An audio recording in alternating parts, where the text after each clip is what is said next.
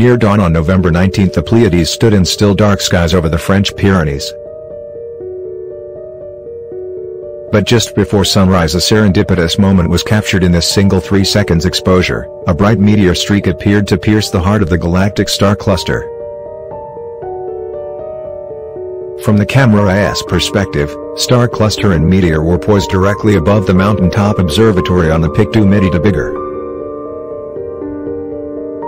And though astronomers might consider the Pleiades to be relatively close by, the grain of dust vaporizing as it plowed through planet Earth's upper atmosphere actually missed the cluster's tight grouping of young stars by about 400 light-years. While recording a night sky time-lapse series, the camera and telephoto lens were fixed to a tripod on the Tour de France cycled slopes of the Col du Tourmalet about 5 kilometers from the Pic du Midi.